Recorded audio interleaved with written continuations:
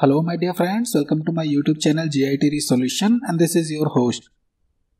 In this video, I will show you how you can create a new administrator user account on your Windows 11. Let's get started.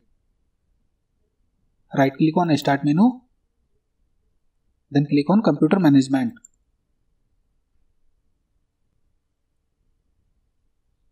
Or you can click on this search option.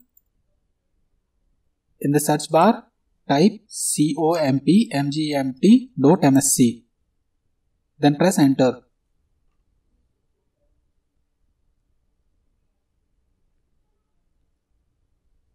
Now double click on local user and groups.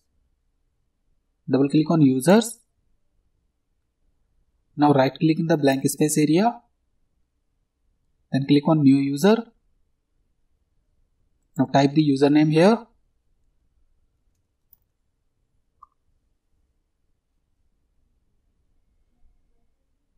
Type the full name of the user. Type the description of the user.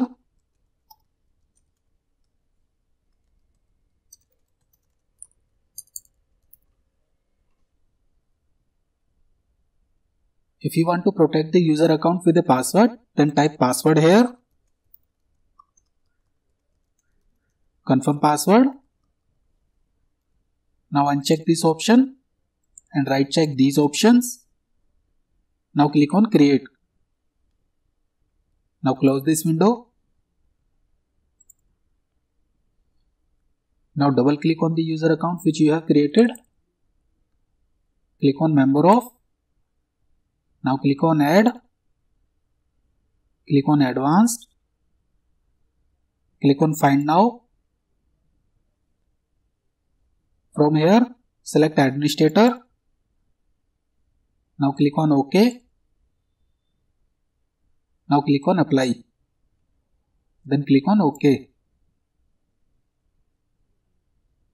As you can see, new user account has been created and this user account belongs to administrator group. So friends, I really hope this video will be very helpful for you. Please do not forget to like the video and subscribe my channel for more helpful videos. Thanks for watching.